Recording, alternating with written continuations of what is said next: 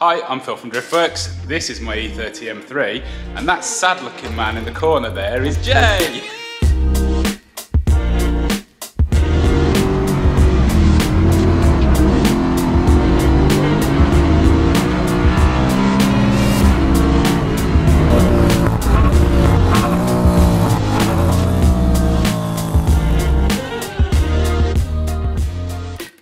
So, we have 50 minutes before we have to leave for the track day we're doing. It's an evening session at Donington again.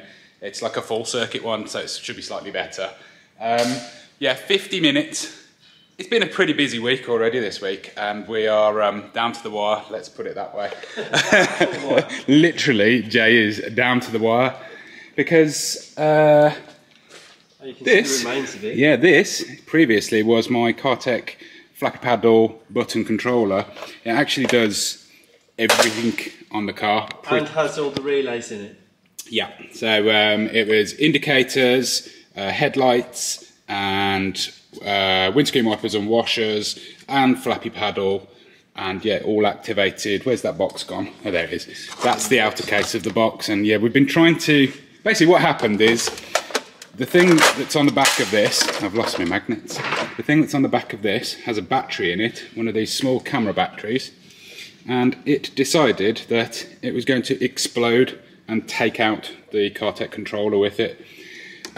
We have zero way of activating important things when it's raining, like wipers, and important things when you go to track days, like indicators. You're a bit fussy about your indicators. Well, you know, I could maybe stick my hand out the little window, couldn't I?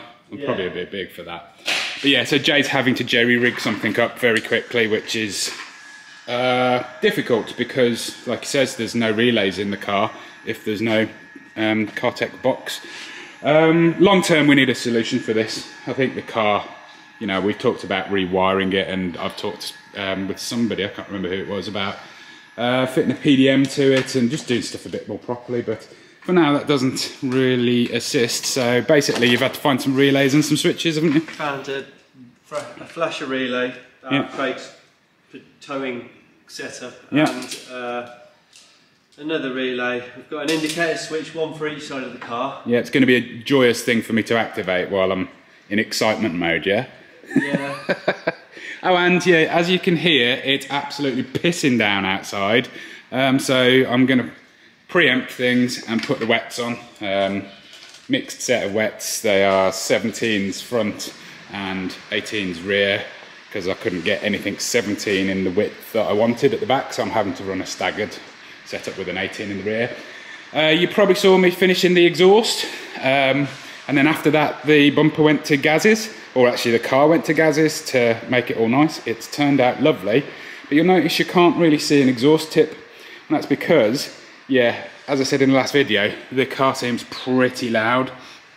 So what we've made, if you can just about see here, is a hard right turn and an additional silencer with a downturn there, and it's got a brace, it's got an exhaust mount on it, and I've just done some very quick heat shielding on it just to make sure that it doesn't set fire to my new bumper. It's a lot quieter with it. Whether it's enough, I don't know. I probably need to stop waffling and get these wheels fitted, because we need to get everything that Jay's doing finished.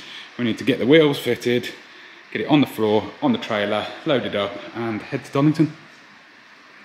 I forgot the bit where this week also we've done DCT tuning with the guys at HTG. So last night I was working on the car remotely with Bartek from Poland, who was dialed into the computer attached to the gearbox in the car whilst I drove around, and we've got the latest firmware on it and a very rough tune that hopefully will get me through the track day.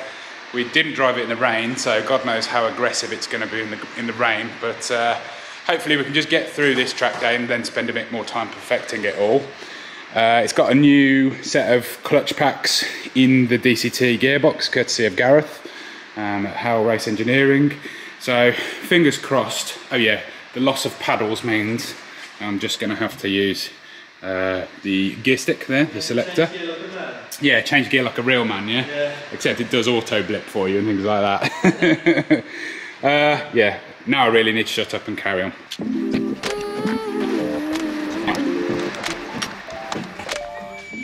Indicator! Yes, well done mate, well done.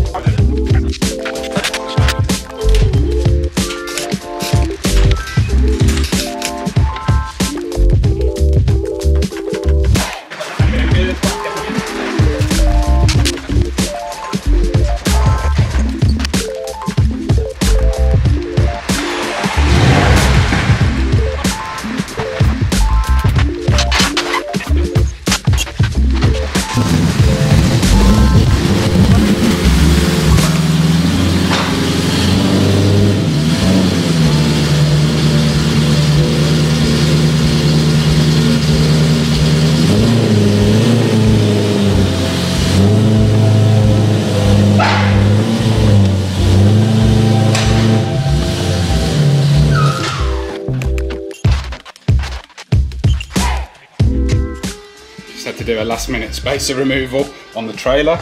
It's a lot of fun, but yeah, ready to go now.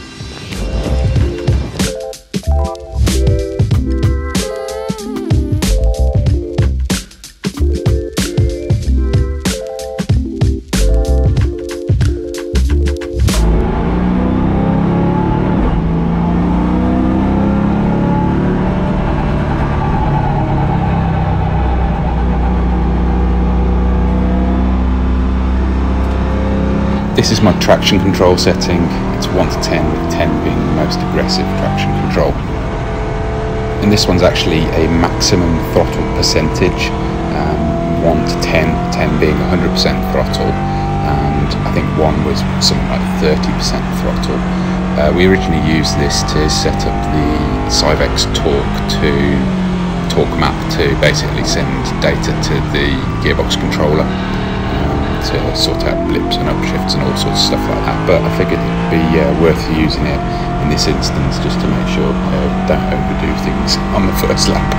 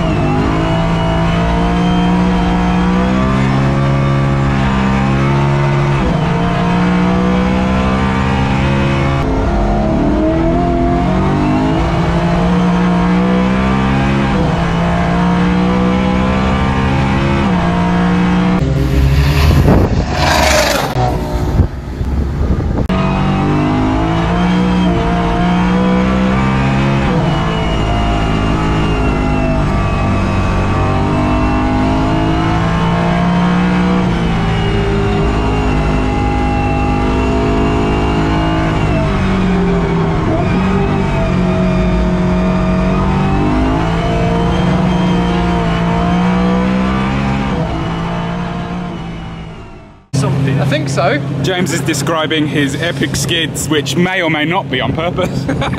Yeah, my it is it's certainly lively when it steps on you, isn't it? Yeah, my skills of sliding a four-wheel drive car are limited. Yeah. James and I once went and did ice, not racing, it was like an experience thing in Sweden, and it was absolutely awesome, but we got handle of the rear-wheel drive car, obs, yeah, but front-wheel drive I've also got the hands of, because that's how we both learnt to be hooligans back in the day. But four-wheel drive was super confusing. It took me about, it was in an ex-rally car, it took me probably like, I don't know, at least 15 minutes to get my head around what you're supposed to do when it slides and unlocking diffs and everything. But I think I crashed that one into a snowbank. You did? I think we crashed a few cars into snowbanks, but it just looks like so much fun. It's really good. It's really good. But it's so slippy out there. Yeah. So slippy. Yeah. Indeed it is, and I didn't film them beforehand because I was stressing that I've had wheel spacers off and on and back on, and different size wheel spacers, trying to get the rear wheels to not hit the arches here with the big spacers, or not hit the coilovers on the inside, the coilover spring on the inboard side. And there's just no recipe for it, unfortunately. So I've gone with the small shim spacers, which kind of mean that I don't wreck my arches. But yeah, it's absolutely horrible sounding. It's contacting most of the way around. So I did have a GoPro in. Whether it's worth watching or listening to, I don't know. We'll see. But I'm going to have a proper look at seeing whether I can space a coilover or something now, because yeah, it's too much. It's horrible. But the car's a lot of fun. The wets are very good. I'd specifically say the Michelins are very good. The Hancocks on the front, it feels a bit imbalanced to me. It feels a bit understeery, but I guess you'd probably rather have it a little bit understeery than super oversteery. And obviously it still oversteers when you want it to. But yeah, pretty good. And I didn't get black flag for noise, so that's also a good thing. And can't see any black stains on the back of my car, which is also a good thing.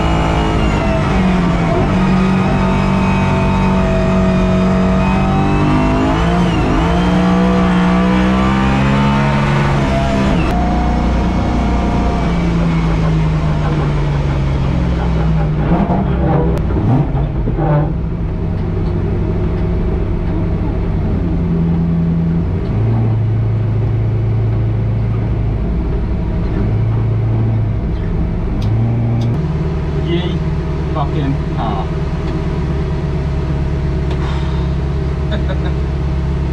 Yeah, this, not so useful. It's like about 30% of my field of view is gone. Particularly useful down Craners. That was a bit dicey.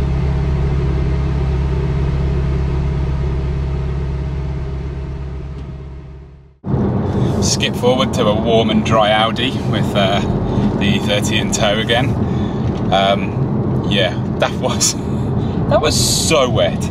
I'm really happy I got to finally have a go with the wets. I've had them for probably a year as a just in case, and you know, it wasn't without its drama, hitting the coilover spring or hitting the wheel arch itself. Ended up being solved with a slip-on spacer on the wheel and a tiny little washer that I stole off the trailer, one each side, just to space the bottom of the coilover lower mount outboard. Sorry, inboard. And yeah, it's still a tiny little bit of contact, but it meant it wasn't screeching. Hopefully it doesn't make the video audio horrible. But yeah, car's excellent, really, really good. Very, very happy, considering what a rush it's been to get it to this track day, which is only a track day. I could have cancelled it, but one of the big things is you kind of need something to aim for with big projects. Otherwise they'll just never get done. So yeah, a lot of people work very hard just to get me to, you know, do 3 sessions at Donington in an evening, and I'm really, really grateful for that. First of all to Gareth at Howell Race Engineering, who's replaced the clutch packs in the DCT gearbox. That's come back to us, then we've refitted that. Then to Craig at Donington for helping me with the exhaust and spending a lot of his personal time on Saturday, particularly helping me. To Gaz, our painter, who rushed through the rear bumper for us, which was quite a considerable amount of work. It wasn't just spraying the bumper, it's plastic welding and all sorts. Not forgetting Jay, obviously, who, although he works for me, I ask a lot of him sometimes, so I'm really appreciative. His expertise in wiring just to get me here with wipers. Diamond, and to Bartek from HDG, who did a last minute tune for me yesterday. We were working until 7:30 yesterday evening, just doing sort of a rough base map on the DCT with the HTG GCU. There's a lot of letters there, isn't there? But anyway, it still needs some work, but that was absolutely brilliant on track, really, really good, even in the rain. It could possibly do with being a slightly softer shift, specifically for rain, so I don't know whether it's worth having like multiple maps for these things, but I got around it fine. And to be honest with you, with the traction control on the Cyvex, it's been set up that I can adjust with a knob in the centre of the car. It's absolutely brilliant, loads of fun. The wet tyres, I think the fronts were new and they needed some scrubbing in. They seem to develop a nice bit more grip in the second and third session.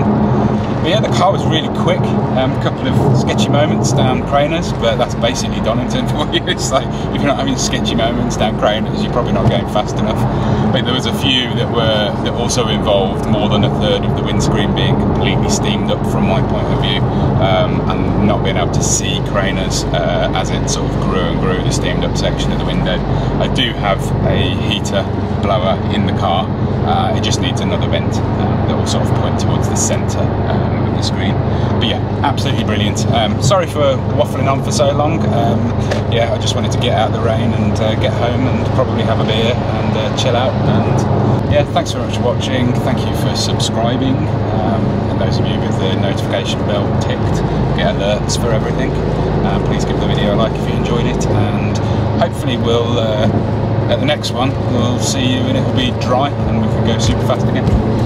Cheers, catch you later.